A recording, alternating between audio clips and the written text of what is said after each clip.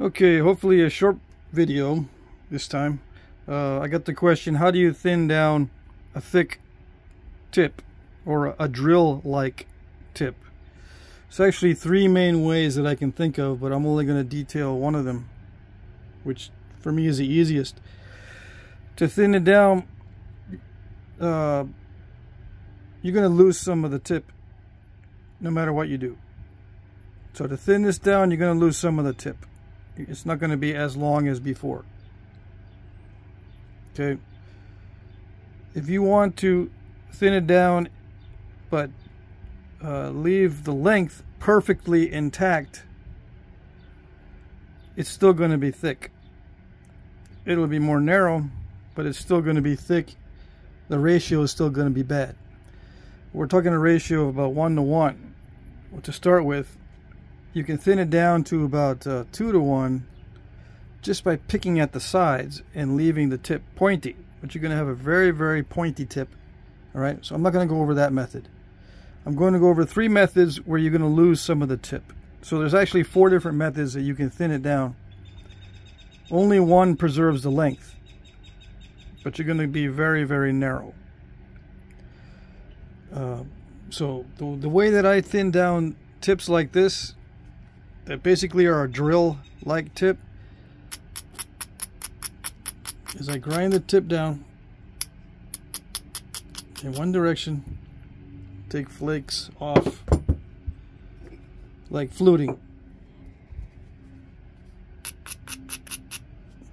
That's the way I prefer to thin down a tip. Just flute it. That's one method. I'll show you, and I'll do it with pressure. You can also do it with percussion.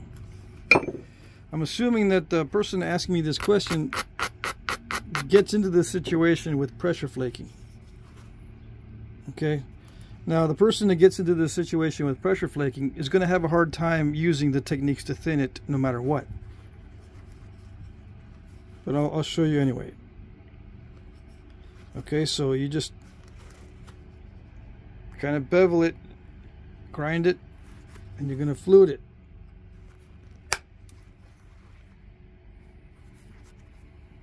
Okay, same on the other side. Now if you have trouble pressure flaking and you get yourself into this drill-like situation, you probably won't be able to flute it. But this is the easiest. The other ways require more skill.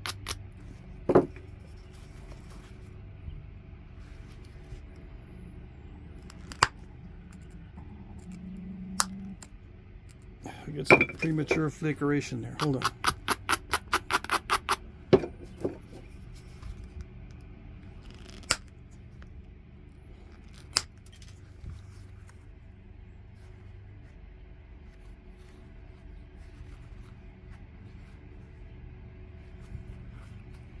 Okay, so that thins it down quite a bit. You want to keep doing that until you get to a place where you want to be. Just keep sending in these long flakes from the tip or almost at the tip. Like right here. I'm going to follow this ridge. Hopefully this ridge here.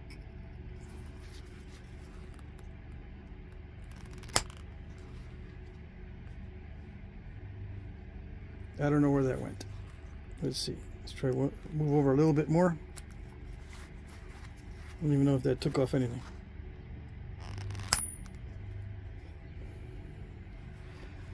That one took that off. Okay? Just keep doing that.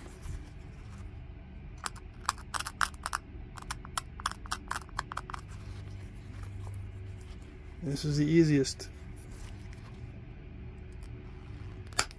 I usually don't get myself into a situation where I have to do this, but that's the easiest. Alright, just flute the tip.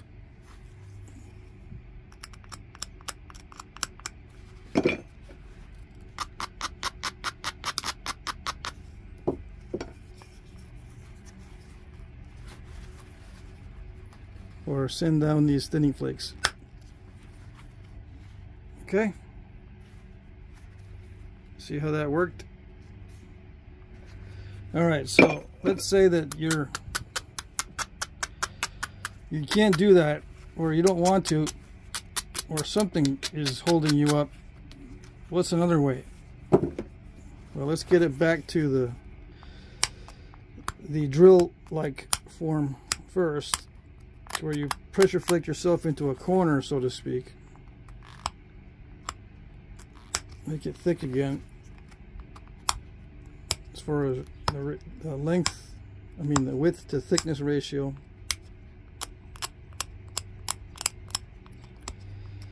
It's very, well, it's hard for someone experienced to get into that situation, because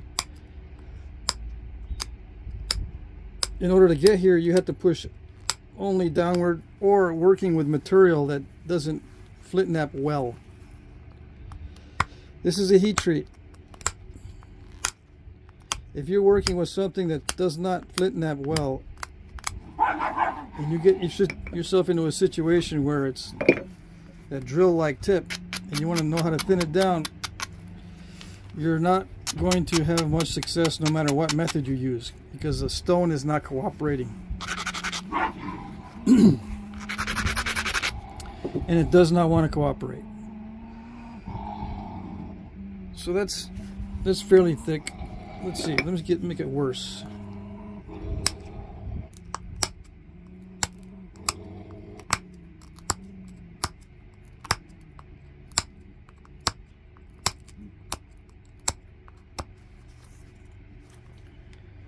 Usually the worst situation is narrow and thick.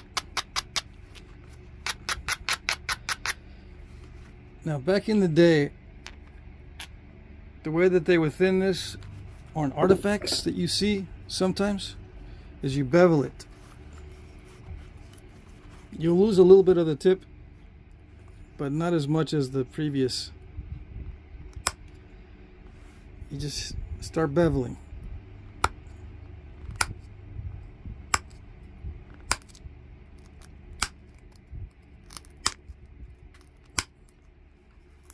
Turn it over.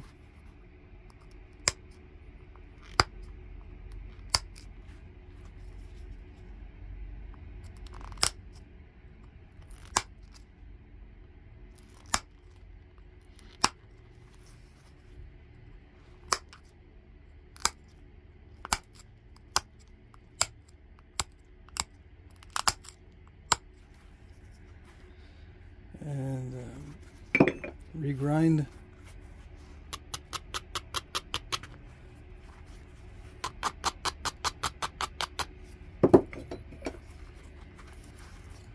Bevel again, same direction.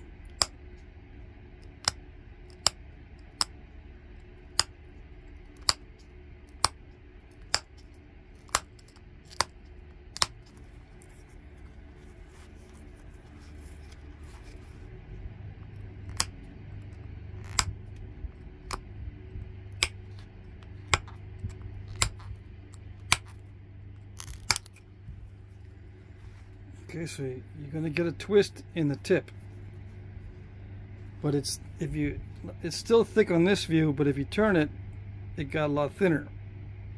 This is how they used to do it back in the day. If they want to thin down a thick tip, just bevel it. See how thin it is in that direction? It still looks thick here, but it's thin there. Okay? Bevel it so you get a twist in it. And the third way, let's see, I said there was 4 different ways. Let me think here. I said there was 4 different ways. Yeah, I'm not going to go into the 4th way where it gets very, very narrow. One more way to thin this down. Let me think about this. I should have written these down. I got such bad ADHD that I can't remember. Once I get distracted, the memory just goes blank. So let me just think about this while I ruin it again.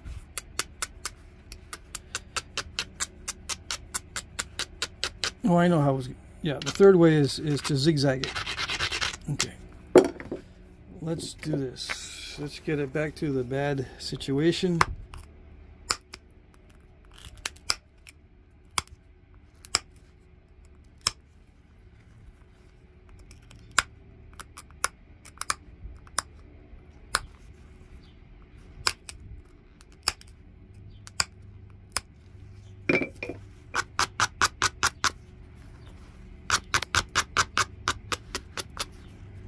Really thick tip.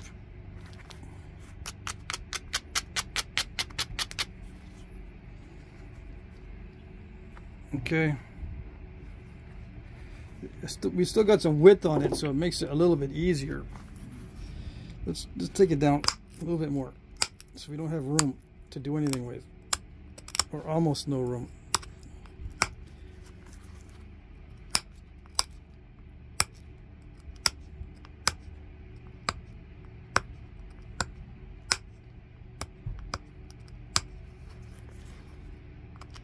Yeah, so like I said, this situation with the thick tip problem happens with poor quality material, and you're going to be out of luck in many cases if that's what you've got. If you just got poor quality material, you're not going to be able to thin it down. It's not going to cooperate. You got to have some kind of cooperative stone, at least a little bit cooperative. All right, it will take me too long to get this really narrow. I don't want this video to go on very much longer. So to thin down a thick tip like this, you can zigzag it, which means you get a foothold somewhere, usually near the tip, and you pop out a big flake. Just pop one out, going downward and inward. All right, just pop one out like that. This is kind of like fluting from the tip, but it's not quite. And then you go like this and grind it down where the next flake's going to come off. Flip it over. Pop another flake. This is zigzagging. Okay. Scratch downward. Turn over. Pop out another flake. Lots of pressure. Scratch downward. Pop out another flake right where that bolt, right where that came off. Scratch downward.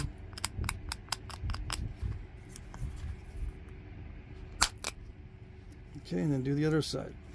Get a foothold somewhere. Pop downward. Scratch it back. Turn it over. Pop inward, scratch it,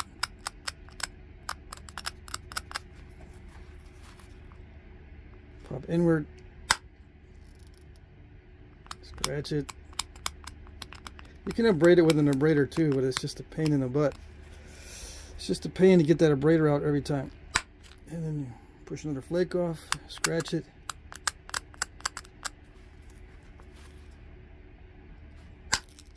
Another flake, scratch it, another flake, and you keep doing that.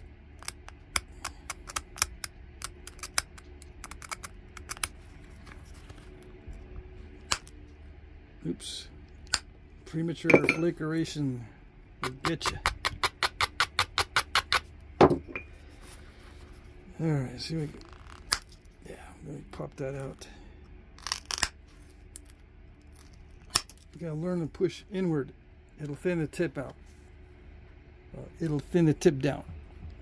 Okay? You can zigzag it like I was doing. Now when I'm doing my flint knapping, I tend to use percussion to assist in this particular task. I just did all these techniques with pressure. I prefer to thin this down with percussion randomly.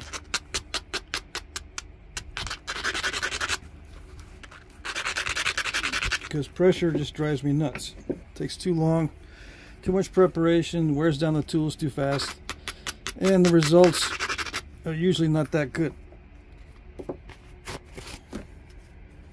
So I use indirect percussion because I can not only thin down the tip with 1 or 2 strikes, but I can also start thinning the interior.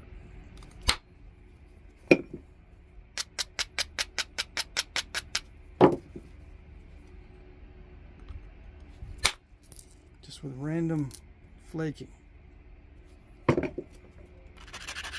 And I don't mind getting out the abrader each time because I'm not removing that many flakes. Okay?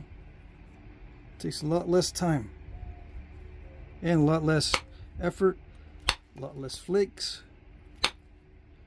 All of that leads to a more enjoyable knapping session in my view, in my opinion.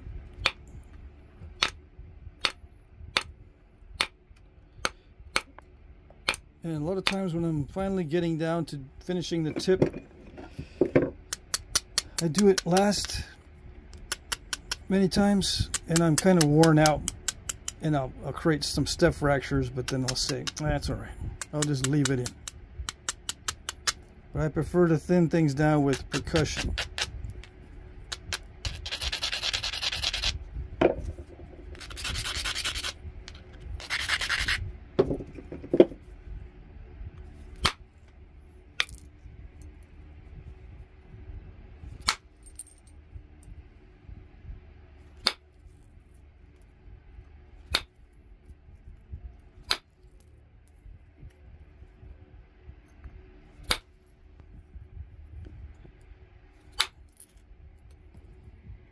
Okay.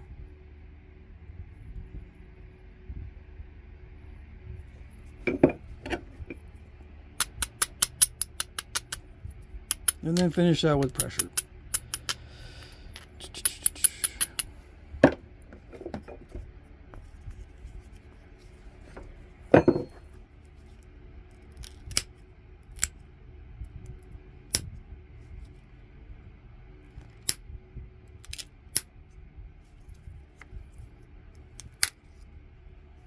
What did I do?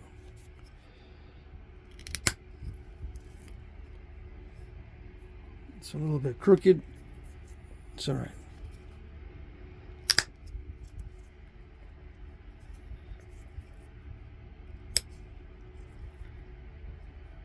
All right, you get the idea.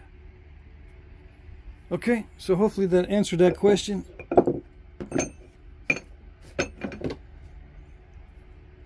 Thin down a thick tip. Alrighty, there you go.